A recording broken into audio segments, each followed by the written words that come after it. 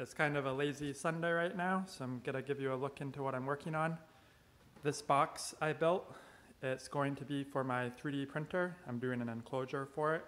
This is some 15-30 finished grade sandable plywood from Home Depot.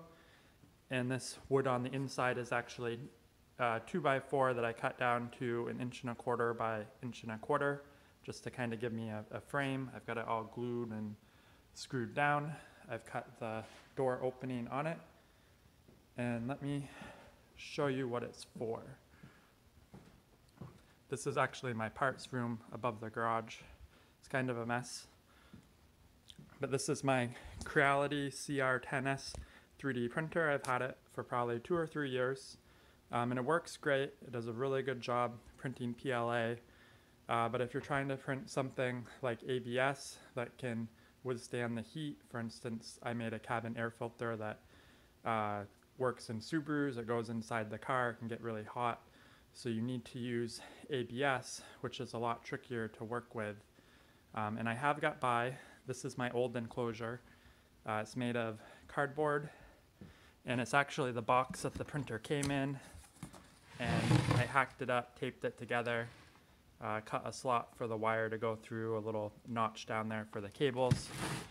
And this will get me by, or it has worked well in the summer months. But when it's cooler out and I'm trying to print even with that box, what'll happen is it won't hold the heat in as well, and the ABS will start to warp. It'll start to peel off the bed. It doesn't even matter if I use this really strong hairspray to try to hold it down. It just peels off. So I've wanted to build an enclosure for a while, so I'm just finally getting around to it. Right here is a 10x12 piece of glass I got from Home Depot. It was like $3, and that's what's going to be going in the front. So I cut that opening out. This is got to be the door. I've got to cut this out to fit the glass behind it. I got one of these continuous hinges out of stainless from Home Depot. I had a gift card there. I usually shop at Lowe's, honestly, but I was able to find everything at Home Depot. And I'm going to cut another board out that goes underneath this that gives me kind of a border so that door can sit on it. And I bought some other stuff that is over here. This is some rope light kit that they sell. And it's got a cord on it with a little switch, so I'll be able to string this along the top and I can turn on some lights or not. This is some semi-gloss black, which I'm gonna paint the outside after I fill all the screw holes. This is some high heat white that I'm gonna spray on the inside over the 2x4 area. And for the inside of the plywood, I plan on lining that. I was gonna use some of the reflective heat barrier material that they sell, but it was kind of like bubble wrap. It didn't feel very sturdy. I was gonna tack it to the walls, but I think I'm just gonna use some aluminum flashing. I still have quite a bit left over from when I did the soffit on the garage, so I'm gonna use that. Some thumbtacks that I bought. I may try to use these to hold the lights up. I'll be able to push them into the 2x4 area on the top. Some screws for holding the flashing on the inside. This is a magnetic latch that they sell, so I'm going to use this for the door to hold it secure. And this is a knob. So I'll take another video once it's more done, but it's coming along nicely. Here I've got it all ready for paint.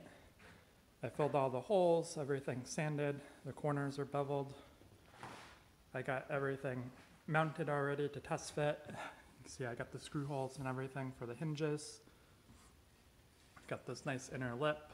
I added a little piece here for the magnet thing because it was a little wider than the thickness of this plywood. I sanded the inside pieces as well. You can see where I had to do some cutouts.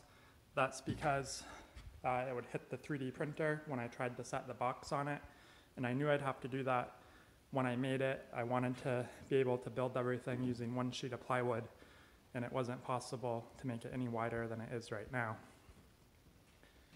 I got a slot cut in there for the filament to go through. I think it'll be all right as far as like drafts and stuff going in. If I do still have problems with it, I'll try to make something out of felt to maybe help block it off, or maybe like that door sweep broom material, just to block some of the draft that could go through there. Got a little notch here for the wiring to tuck under, and the control unit's gonna mount just right beside it, or sit beside it on the table. Back is solid. Here's the door. I had to fill some imperfections in with the plywood. You can see where I took a router and I cut an area out for the glass to go in. Got the hole for the knob. So the plywood, I've sanded it all the way down to 120, and just the nature of plywood, you can see that there's some imperfections and stuff in it, and even where there's not something as noticeable as that, the surface still isn't smooth. There's little valleys and stuff, and it's got to be painted with a semi-gloss black, and I want it to be as smooth as possible. So what I'm going to do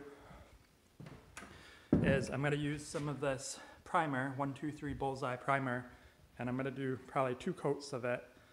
And then after that, I'm going to skim coat it with some all-purpose mud for drywall. And when I say skim coat, I mean I'll just put some on, and then I'll scrape it completely off with this putty knife. And I'll just press on it, and it'll go like that. And then any of these grooves that are kind of microscopic, the mud should stick in there. And then I'll go over it with drywall primer, and then I'll be ready for the paint.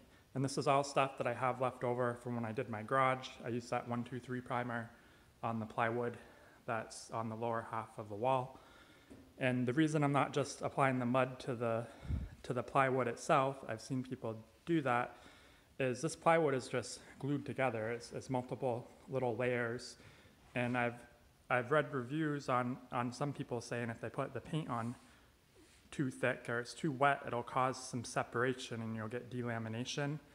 And I don't want to risk that with the mud. I think it's got to stay wetter with the mud on it than if it was just primer. And I've used this primer on wood before, so I know this works. So I'm going to stick with what I know, and I think that'll seal it off so that when I apply the mud's not going to soak through the primer and get into the wood and risk any warping or delaminating.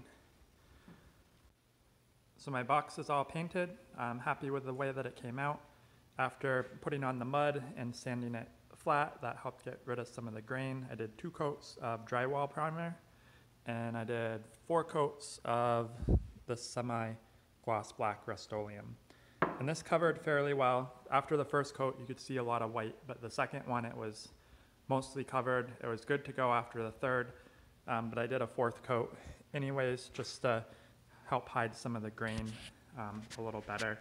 You can see it's not perfect. Let me get it to focus. If you look closely, you can kind of see some of the grain lines, but it's good enough for what it is and what I've got invested in it. Here's the door, the knob's on, the hinge is there. It takes some force to open with this magnet. And the glass is held in where I routed out this channel, and then this is just some strip of wood there that kitty corners all of them. And all of the screws that I had were too long, so I'd start the screw, and then I'd pull it out, and then I'd shorten the tip of it with that belt sander. The inside, I've got the aluminum flashing all up, and those are actually thumbtacks that are put in there.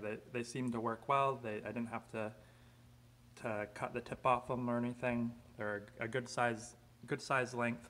Getting them started was tricky at first, and then I realized I made this little tool, I guess. It's just a piece of wood with a slot cut in the end of it, and I could put the thumbtack in there, and I could kind of hold it where it needs to be, and I could tap it with a hammer to get it started, and then I could just slide it out of the way and finish hitting it in.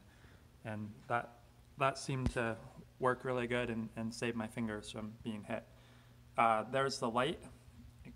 The LED strip goes up, it goes over. I don't know if you can see this very well, but it goes around the front of the box, and then it continues over on the other side. And right in those corners, it kind of had to span a gap, so I added some more plastic things around it just to secure it better. It is 3M tape on the back side, and if I turn the light on, it does a really nice job lighting up. So I'm happy with the way it came out. It should work well. I'm still waiting on a few more things before I can test it. Mainly some extension cables for the 3D printer. Right now the control box would have to be way in the back because everything has to go through this opening, and it'd have to be completely pressed against this, and I wouldn't be able to print anything too high because as it goes up, the cable would get shorter. Not to mention the spool for the filament goes on top of the control box, and I would want to hit the side. So I've got some extension cables so I can move my control box farther away. And I also have a temperature gauge coming that I may mount right here, or maybe I'll put it on top. So my printer's all up, it's working right now. I'm actually printing a cabin air filter bracket for Subaru, something I designed a while ago. And it's using ABS, and I've got hairspray sprayed onto the glass, and I can see everything crystal clear. This glass is perfectly clear. The lights do a really good job lighting everything up. When I used my cardboard box, I'd have to kind of lift the flap and shine a flashlight in there and try to peek at it. And it was dangerous to do because ABS is very sensitive. If you get like a draft that goes through there, it can curl your print. Just to show you what I mean, here's a cabin filter bracket that's messed up. It's curled, and then this is a good one. It's nice and flat. So right now it's 77.8 degrees inside the box. I know it says outside temp here, but that's really the inside temp for the box because these wires, one's for humidity, one's for temp, are meant to go outside, and this is meant to go inside. But I want to be able to control it out here. So those sensors are inside the box. So it's about 78 inside the box, and if I flip it, it's 57.6 degrees in the room I'm in right now. I did have to make a few changes to the box, mostly along this bottom edge is plywood, and I didn't want the plywood to come all the way down to the table. So when I made it and I had that wood frame inside, I took the wood frame and I made that sit just about a 1/16 of an inch lower, just because this edge of plywood would be likely to chip if it rubbed on anything. And when I did that, you can see I've got the cutout on the left and the cutout on the right. When I did that, it meant that there's an area in that cutout where this plywood went down and is about a 1/16 inch off from the surface you're putting it on, but there's no wood backer behind there because it's cut out. So I had to add a little piece of foam underneath the plywood edge to kind of fill that gap. Then if we look over here, I added this mount on the side of the box, and that's got some felt that's stapled to the back of it with a slit cut in it, and that's just to help some of the heat from escaping. It also makes it so that the filament is going to rub on the felt versus the wood. I don't have the extension cables in yet, but they did come. Maybe I'll put them in next week. You can see that right now it has to be really close to the box, but that'll change once those come in. Overall, I'm very happy with the way it came out. It seems to be doing a really good job. Looks more professional than what I had. I'm probably gonna tidy up those wires and maybe mount this on the front, or I'm thinking I may just put it right here. That way all the control stuff is in one spot. But that's it. It does work well. I printed this on it earlier today, and I've got another one printing right now. If there's any questions, just let me know.